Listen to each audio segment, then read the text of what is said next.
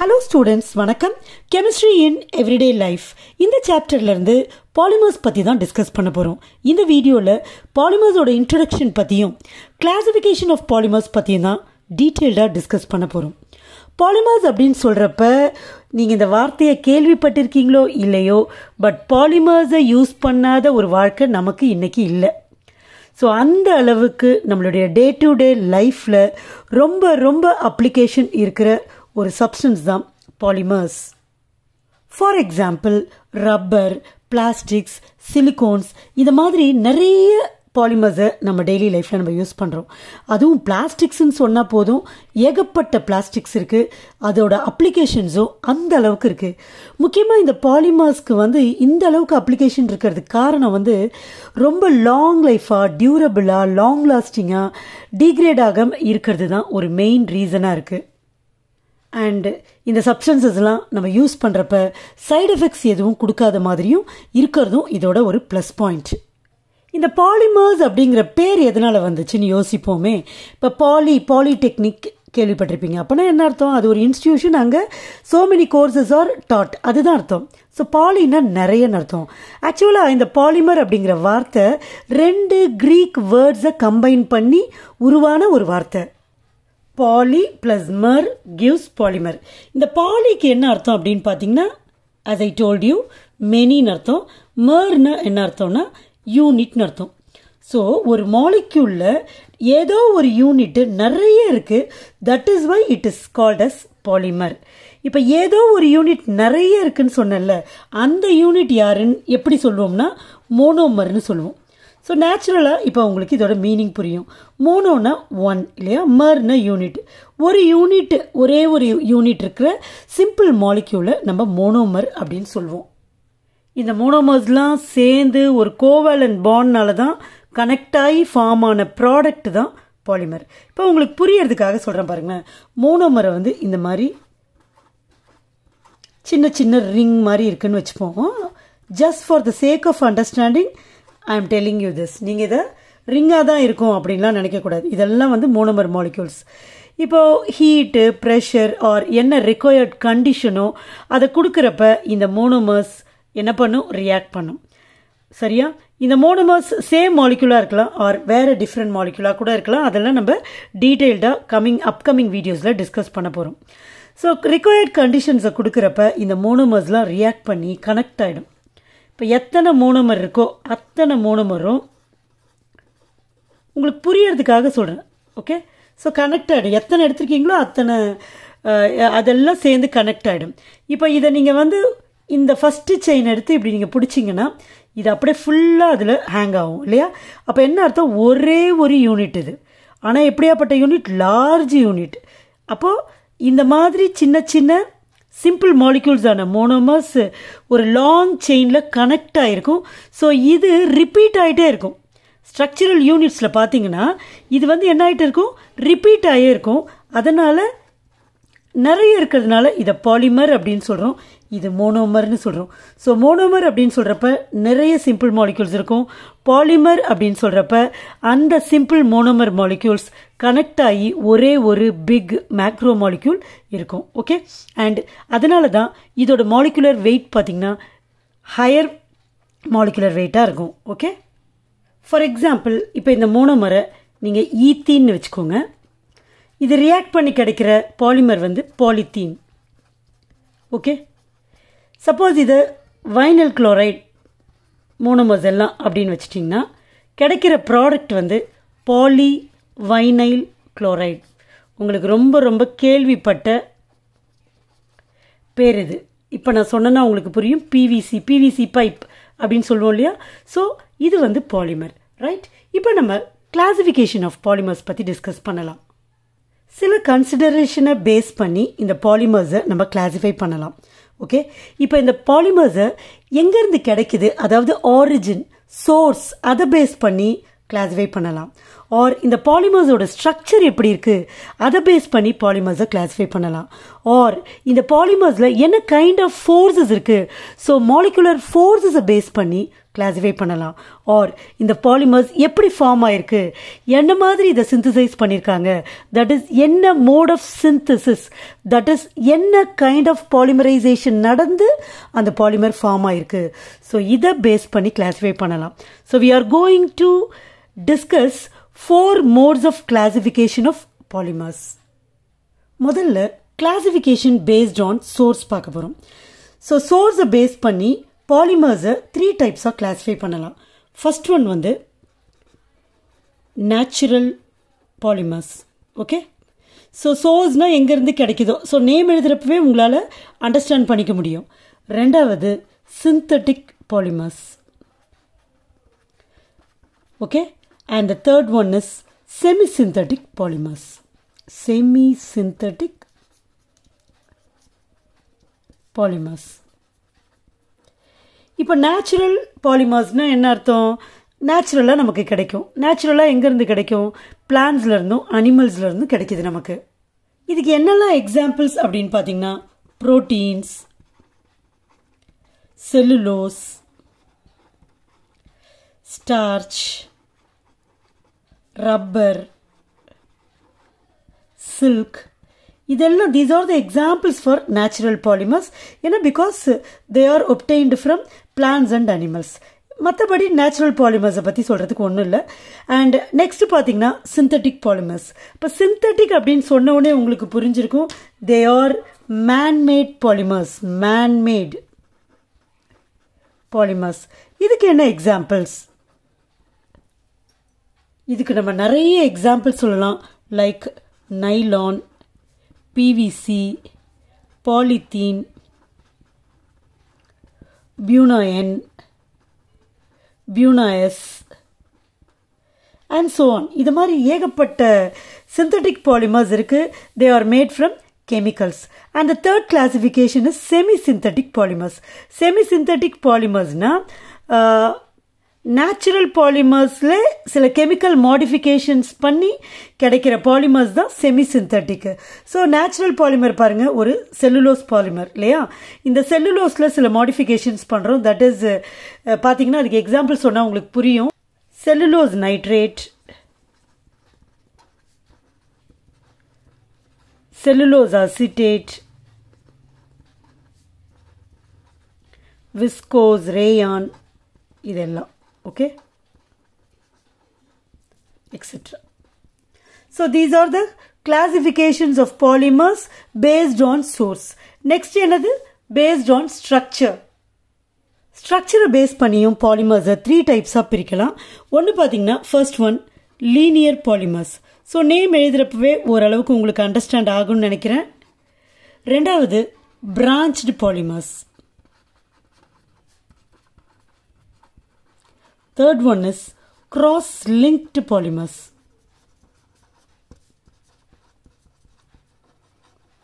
Right, பாருங்க, linear polymers அப்படின்னு சொல்றப்ப ஒரு லாங் கண்டினியூஸ் செயின் அந்த பாலிமர்ல இருக்கும். பிரான்ச்டு பாலிமர்ஸ் அப்படின்னு சொல்றப்ப அந்த லாங் செயின்ல சைட்ல பிரான்ச்சஸ் இருக்கும். கிராஸ் லிங்க்டு பாலிமர்ஸ் அப்படின்னு சொல்றப்ப அந்த long chains will be connected R will be interlinked. அதுதான் cross linked polymers. Okay, so பார்த்தீங்கன்னா லீனியர் பாலிமர்ஸ் இப்படி இருக்குன்னு வச்சுப்போம். இந்த மாதிரி இருக்கும் லீனியர் பாலிமர்ஸ். பிரான்ச்டு பாலிமர்ஸ் அப்படின்னு சொல்றப்ப இதே மாதிரி தான் இருக்கும், பட் சைடில் இந்த மாதிரி பிரான்ச்சஸ் இருக்கும். ஓகே, கிராஸ் லிங்க்ட் அப்படின்னு சொல்றப்ப இதே மாதிரி தான் இருக்கும். ஓகே, பட் இங்க வந்து ஒரு கனெக்ஷன் இருக்கும். அதாவது இந்த ரெண்டு chains will be connected, cross linked. இது மாதிரி இருக்கிறது தான் நம்ம கிராஸ் லிங்க்டு பாலிமர்ஸ் அப்படின்னு சொல்லுவோம். இதில் இந்த ரெண்டு பாலிமர்ஸும் கம்பேர் பண்ணுறப்ப, அதாவது லீனியர் பாலிமர்ஸையும் பிரான்ச்டு பாலிமர்ஸையும் கம்பேர் பண்ணுறப்ப இந்த டயக்ராம்லேயே பாருங்கள், இந்த லாங் செயின்ஸ்லாம் அப்படி கொஞ்சம் க்ளோஸாக இருக்குது. ஸோ இது வந்து டென்சிட்டி அதிகமாக இருக்கும். இது பாருங்கள், பிரான்ச்சு சைடில் பிரான்ச்சஸ் இருக்கிறதுனால இது வந்து இந்த லாங் செயின்ஸ் கொஞ்சம் தள்ளி தள்ளி இருக்கிற மாதிரி இருக்கும். அதனால் இந்த பாலிமர்ஸ் வந்து லோ டென்சிட்டி இருக்கும். Okay, these polymers will have high density. This will have low density. Okay. So இப்போ எக்ஸாம்பிள்ஸ் பார்க்கலாம். இதுக்கு ஹை டென்சிட்டி இருக்கிறதுனால HDPE ஒரு example. PE polyethylene, HD high density polyethylene. இது லோ டென்சிட்டியில், அதனால லோ டென்சிட்டி பாலிஎத்திலீன் இதுக்கு example. இதுக்கு இன்னும் எக்ஸாம்பிள் என்ன சொல்லலாம்னா PVC சொல்லலாம். இதுக்கு பாலிப்ரொபைலீன்.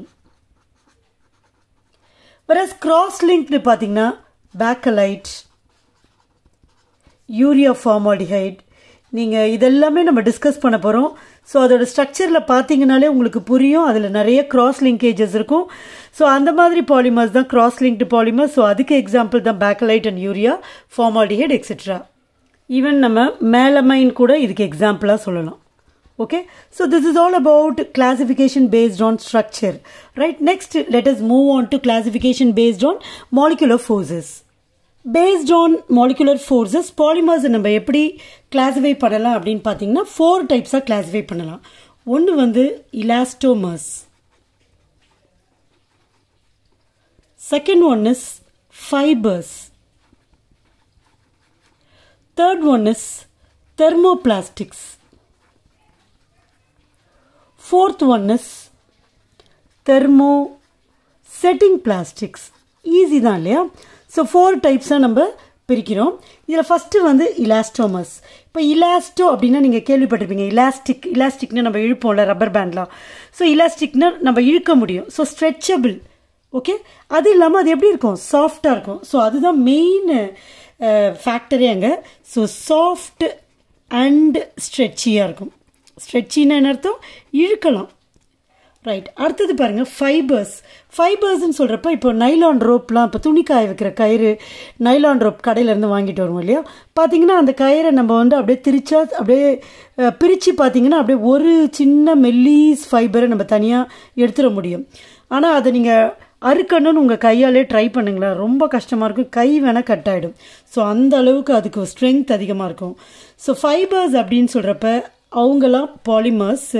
அதில் தே ஃபார்ம் ஃபைபர்ஸாக இருக்கும், ஃபைபர்ஸ் இருக்கும். ஆனால் அந்த ஃபைபர்ஸ்க்கு எப்படி இருக்கும் ஸ்ட்ரென்த்து?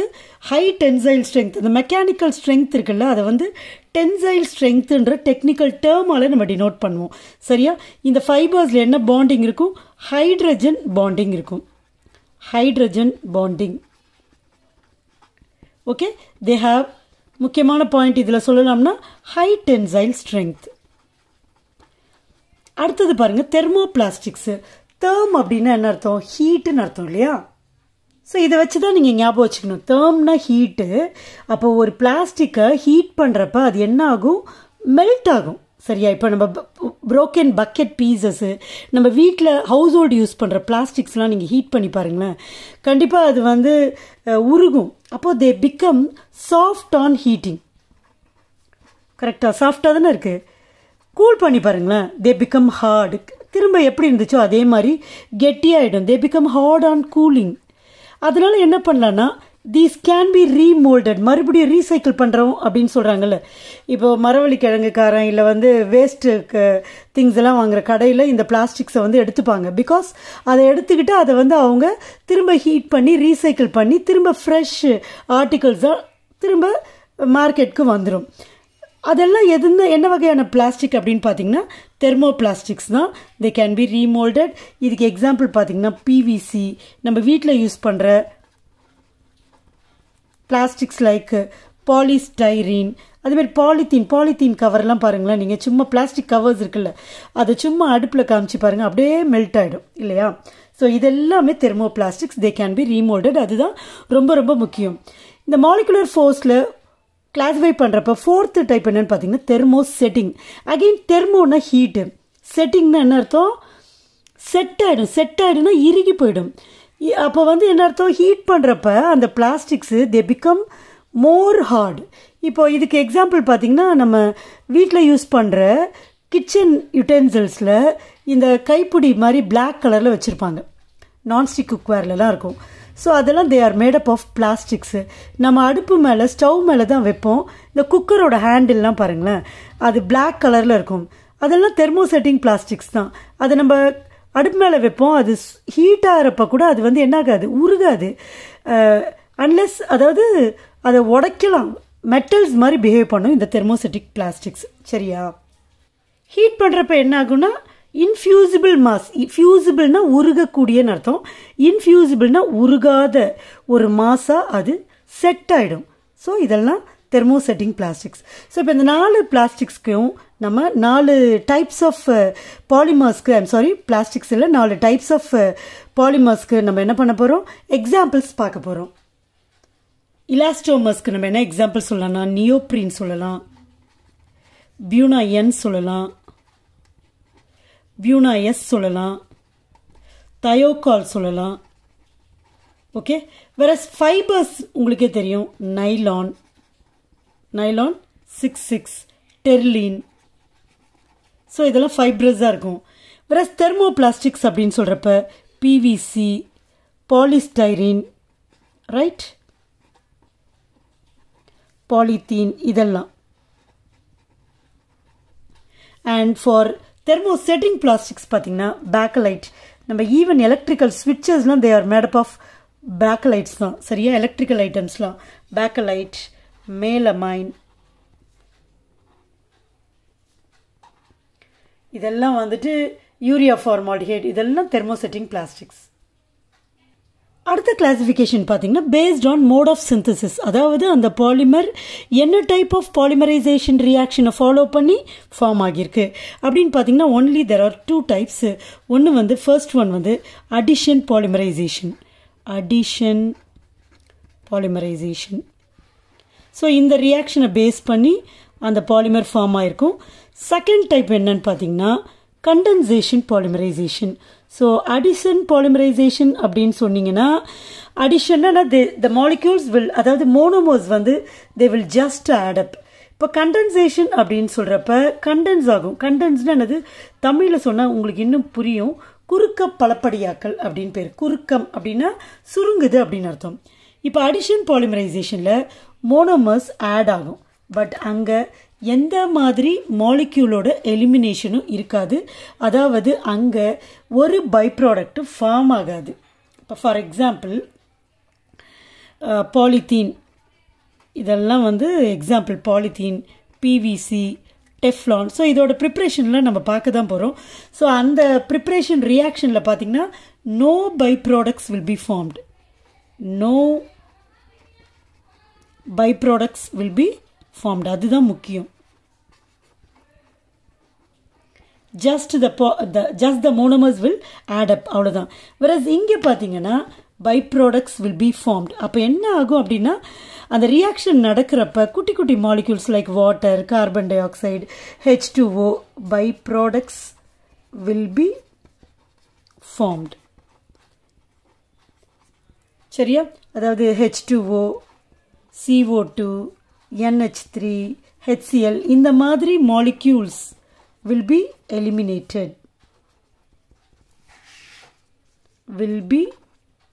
eliminated. Okay. ஸோ இதுக்கு எக்ஸாம்பிள் நம்ம என்ன சொல்லலாம் அப்படின்னு பார்த்தீங்கன்னா நைலான். இதுக்கும் நிறைய நம்ம எக்ஸாம்பிள்ஸ் ப்ரிப்பரேஷன் எல்லாம் பார்க்க போகிறோம். பாலியஸ்டர். ஓகே. ஸோ இதெல்லாம் they are examples for polymers which are formed by condensation polymerization. So this is all about classification of polymers based on different considerations. Hope you understand this topic. Thank you.